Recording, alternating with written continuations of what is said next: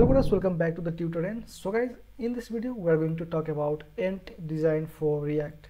And guys, you must have heard about this UI library, and it is getting very popular nowadays because it gives the professional UI components and features. Let me show you some components of this. See, these are the components you get in this library, and these are very professional and elegant looking. You can use this component for free in your applications, and it will give your website a very professional look. So here you can see these are the components like buttons, and for the layouts, grid and spaces and layout. After that, for the navigation, you can see these are the breadcrumbs, drop downs, menus, anchors, and let me show you some more like these. So basically it gives all the solutions for a professional website that you can imagine of building yourself. That's why I'm going to show you how you can integrate this in your React application and use it. And guys, in this series I'm going to show you step by step how you can integrate most of these components and make a beautiful layout for your website. In each video you are going to learn something new about these components and how to use them properly. So that's enough talk, and now let's see how we can integrate this in the React application. So guys, here I've created a new application with the help of Create React app, and you can see how I created that. And after that we are going to open it in VS Code. You can open it in your favorite editor. So currently this is our application. So in this application you can see we have a simple React application, but currently I don't need these test files, so I'm just going to delete these files and these logos, and now we're left with the basic application. So now I'm going to run this application with the help of npm run start. So it is automatically opened in the browser, and here you can see there are some errors because we removed these logos and files, so we have to comment it out in these index.js, or just remove it.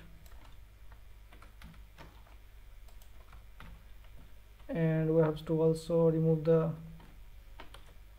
logo import from these files because we have deleted that. So we have to remove all this code from here, and let's just write a simple h1 tag here and write hello coders. So now we are ready to use the Ent design in this application. So when you come to this website, you'll see something like this, and after that you have to click on this usage with Create React app if you are using that. But if you are not using the Create React app or anything else like Vite or just Next.js, then you can follow other tutorials like this. So for right now I'm using the Create React app, that's why I'm going to use this. As I have already created a React application, I'm going to install it in the React application. So for that we have to install the Ent design manually in our application, and for that we need to search Ent design, and after that you'll see this npm package, and with this command you can install this in any application. So let's just copy it from here and run it in the VS Code by opening a new terminal. And now you can see it is installed in our application. Now we can use the components of Ent design. On this website you can come to this component section now, and here you can see these are the components that you get from the Ent design. So let's use this button component first, or you can use these typography components to render the text or headings. So here you get these headings and paragraphs. So in this button section you can scroll down, and you can see these are the buttons which you get, and you can see there are many variations of these buttons, but for now let's see the code.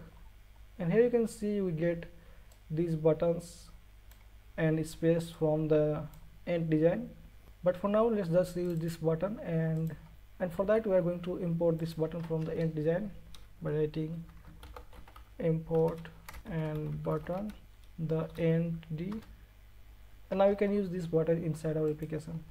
So let's just write button, and in this I'm going to pass something like click me, and now let's see our application. So, and now you can see this button in our application, and it is by default animated also. So let me zoom it and show you. So now you can see how cool this looks. That's what you get from the Ent design. It is very simple and easy to use.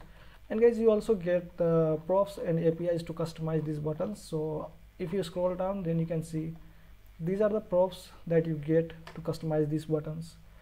So for example, if you want to add a class name to this button, then you can use this class name prop, Or you can show a variant of these buttons. You can pass them like danger, and similarly there should be others like ghost, that makes the background of the button transparent, and invert the text and border colors. For now, let's try to use this danger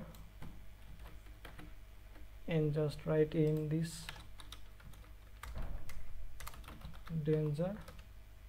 Or you can manually set it to true. By default it is true, so you don't need to do that. Just write danger, and now let's see.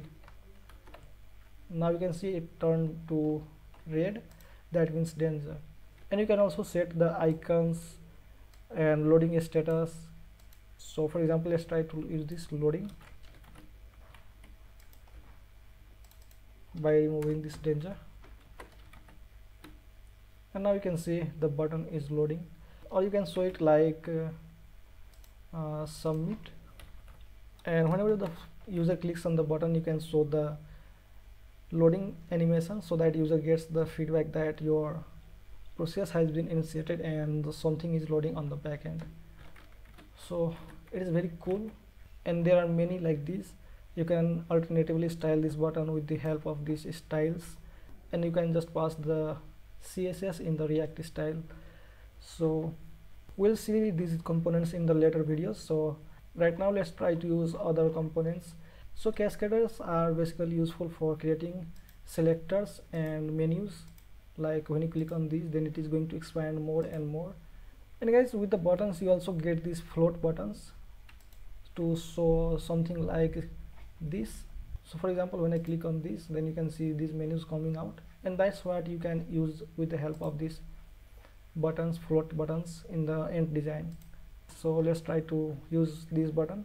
For that, you can just import this float button,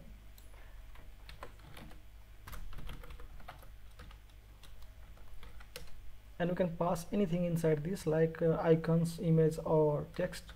So let's write chat, and now you can see this is showing here. Now you can click on this and we can perform any type of action like we on this website. So guys, Ent Design gives us ability to customize our themes, and you can just click on this theme editor, and here you can see how you can customize these layouts and themes. So if you click on this dark mode, then you can see how it looks in the dark mode, and I'll show you in the future video how you can implement the dark mode in the Ent Design.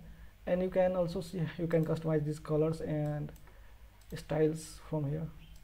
So guys, that's it for this video. I hope you learned something about Ent Design from this video. Don't forget to subscribe to watch next videos of this series, in which I'm going to show you how you can integrate these components and make a beautiful layout with the help of Ent Design. Stay healthy, keep coding, and keep watching Tutorend.